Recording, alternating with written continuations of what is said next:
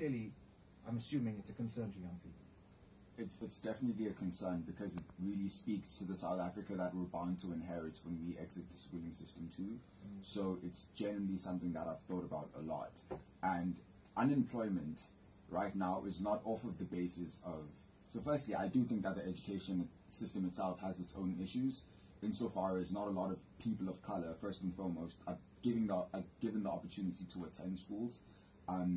When they do get those opportunities, they don't go to universities because they're far too expensive.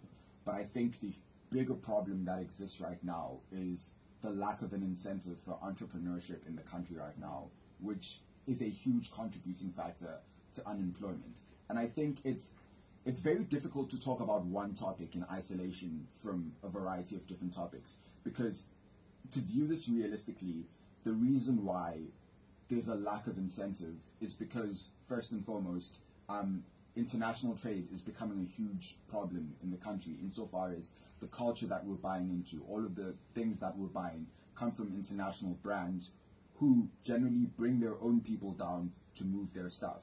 So there isn't a lot of place on the market right now for South African people to build their own establishments, for people to gain employment.